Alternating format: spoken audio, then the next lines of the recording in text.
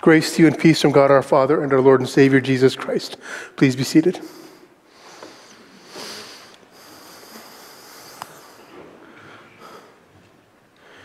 Philip said, "Show us the Father, show us who God is, and we will be satisfied." He's not alone. Philip speaks for all of us. If you could sum up all human longing in one sentence, I think that might be it. Show us who God is. Because there's a lot packed into that one request, isn't there? Because I would guess that that's why most of you are here at church today, especially on this holiday weekend with Mother's Day. It's here to find out who God is. Because it's not as if you didn't have other options on this beautifully sunny morning going over pancakes, whatever it is people do on Mother's Day. You come hungry or merely curious, with great need or simply out of habit or both. But the unspoken words on your lips as you gather here for worship are, show us who God is.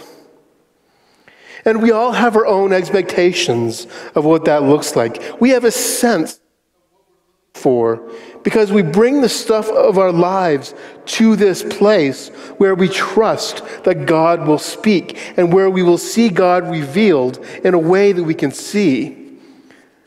At least that's the hope. Show us who God is. What are you drawing? A teacher leans over and asks a little girl who was drawing a picture at school one day. Well, I'm drawing God, the little girl responds.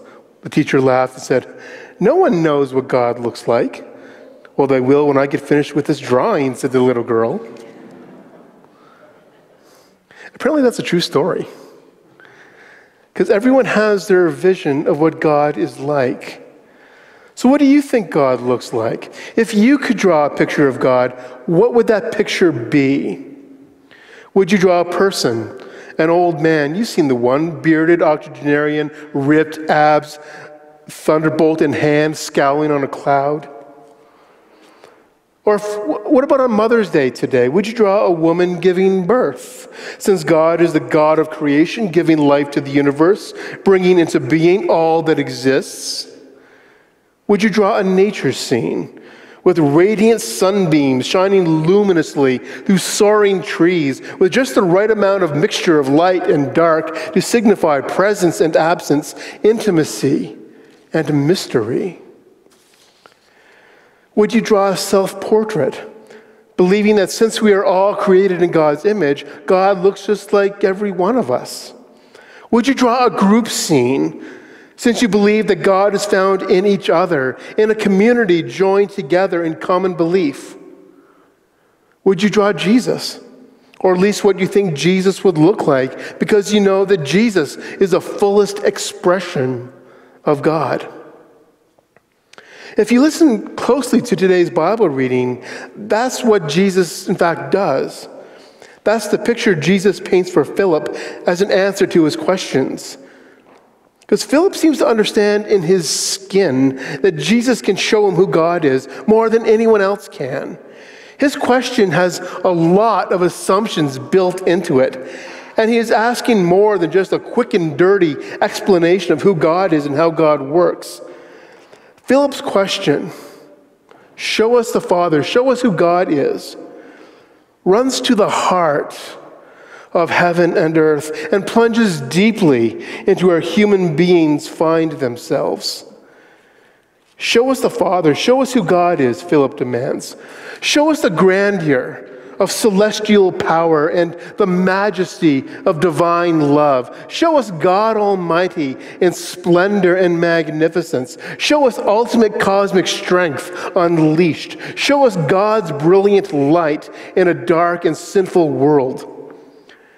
Show us what life and existence are all about. Show us that our mortal lives are connected somehow to eternal life. Show us God's vision of the future where justice and mercy, peace and love reign over us so that the world today won't seem so scary. Show us that God really cares about us. Show us that God is somehow active in this world and actually does something, in our lives. Show us goodness in a world that seems like it's overrun with evil. Show us life everlasting in a world consumed by death. Show us wisdom in a world overflowing with mere information. Show us compassion in a world overwhelmed with self-centeredness. Show us wealth in a world weighed down by mere riches, and show us something more than what we can see in our daily lives. Isn't that really what Philip was asking? Isn't that maybe what you come here asking from Jesus? Show us who God is. Show us the Father. But Jesus can't believe his ears. Are you really asking me that? He asked. You've been with me all this time and you still haven't figured this out? If you want to know who God is, just look at me. If you're wondering what God is all about, just look at what I do. If you're trying to hear God's voice, just listen to what I say. God is in me, and I am in God. But Philip wasn't asking anything from Jesus that everyone else wasn't wondering about, both back then and even now. It was his voice that was speaking, but it was our words coming out of Philip's mouth.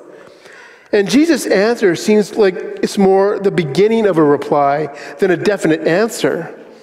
God is in Jesus and Jesus is in God. Yes, Christians believe that, yet Jesus' life, death, and resurrection, we have seen God. That's the grand claim of the gospel. But that doesn't really fully satisfy, does it? It doesn't totally answer the question. We are told that we have a God who loved us so much that God did not want to remain distant and unapproachable. So Philip says, if that's true, show us. If you want to know who God is, Jesus responds, just look at me. Because I am the way, I am the truth, and I am the life. If you want to get to God, you get to God through me.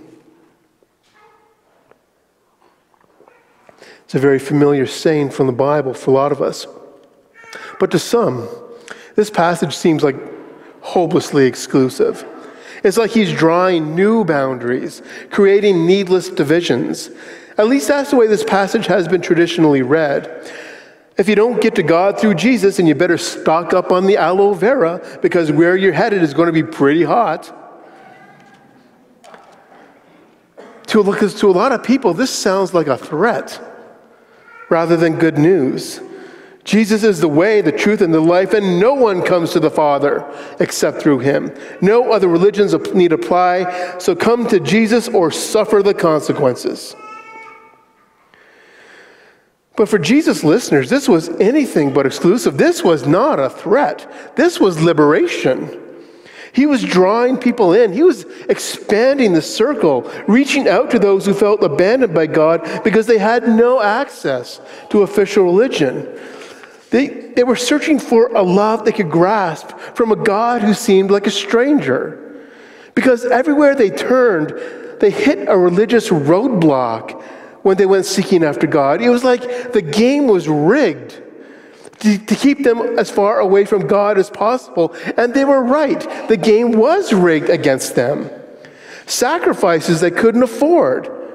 Religious teachings that were irrelevant or even dangerous to their daily lives.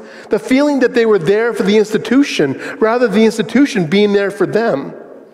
Prayers that seemed to go nowhere. Cries for help that evaporated once they left their mouths. Worship that dried up in the desert sun when they were longing for water to refresh their scorched spirits. Teachings that left them more lost than when they began. And preaching that made them feel worse about themselves than when they walked in.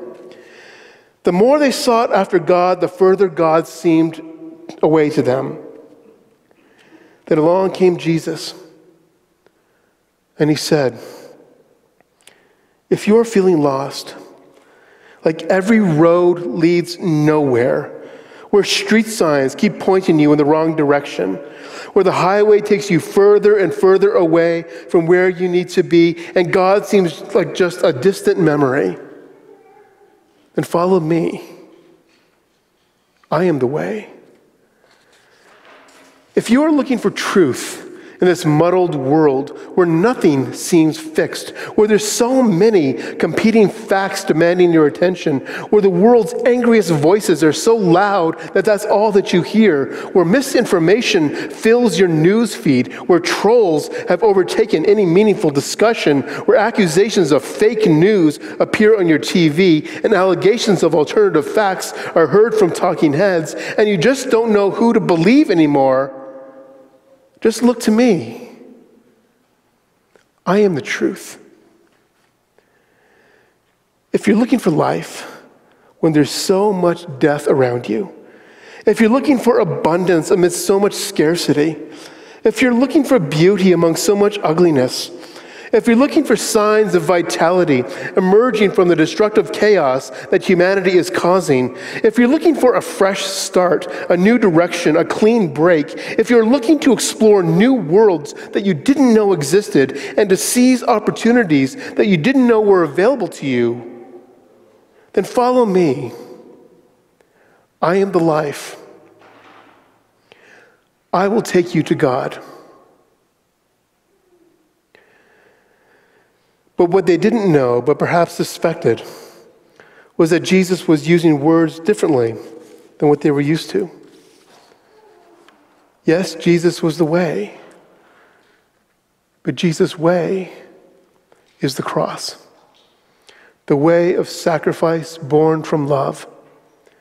And the truth that Jesus proclaimed is the God who walks among us, who speaks only of wisdom, whose presence demands that we see ourselves and our place in the world through the eyes of mercy and forgiveness. And the life that Jesus shows us is one that wraps a towel around his waist and kneels down to wash his disciples' feet. That's the way, the truth, and the life. 3 different ways of singing the same thing. So if you want to see God, just look around and see where Jesus is and what God is doing. Because God is and Jesus is in places you probably aren't looking, in areas you probably not suspect. God is at the hospital bed, holding someone's hand and saying a gentle prayer. God is with the confirmand and the faith mentor, sitting down and talking about life, sharing each other, growing in faith together. God is at the funeral home, weeping, perhaps saying comforting words, or just staying silent, but whose being there are just words enough. God is in the voice of protest against injustice. God is in the words of forgiveness that bring people back together. God is in the hand that reaches out in friendship. God is teaching Power Zone, helping our children grow in faith. God is setting up coffee in the foyer to enhance our fellowship. God is making dinner in from the cold. God is in that caring phone call, the visit to the nursing home, the care of our refugee family, the canned goods for the food bank. God is where life and love are given away freely. God is where mercy and grace are received with thankfulness. God is where new possibilities emerge from hopelessness and discouragement. God is where promises of a new and better tomorrow are met with hope and with trust. God is where the assurances of eternal life are received in faith. I am the way. I am the truth. I am the life, Jesus says. I will take you to God. And may this be so among us. Amen.